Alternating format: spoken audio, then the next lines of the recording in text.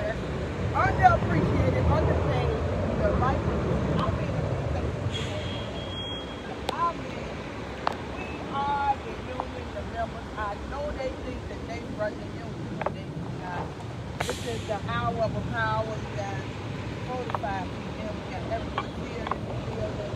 We got undertoxins and captain in the building. A couple more, but you don't. Now listen, definitely we're fighting for full-time jobs. So here's the time.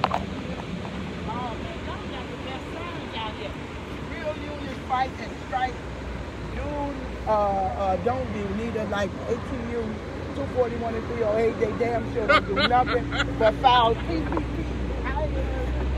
They got the PPP, but they can't take care of you and me. Yes. I like that. Yes. They the only ones living the lavish lifestyle, while the workers are struggling trying to pay their bills.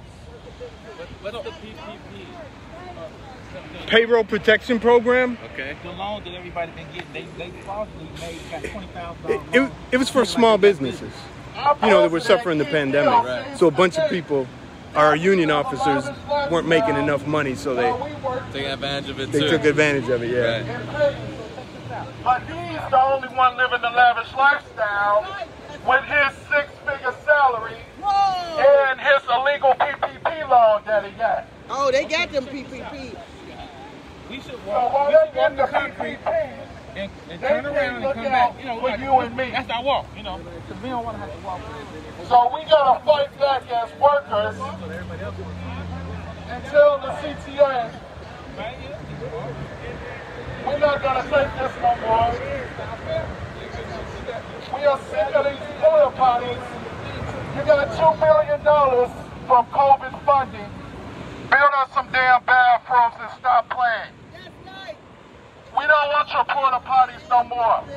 Winter is around the corner, and we don't deserve porta potties. Wow. We Wow. deserve real bathrooms because That's we're real humans. That's right. We are working night and day for you, and you at the headquarters don't have to use the porta potty. But us, as bus and train operators, we have to use the porta potties night in and night and day. Speak. Okay.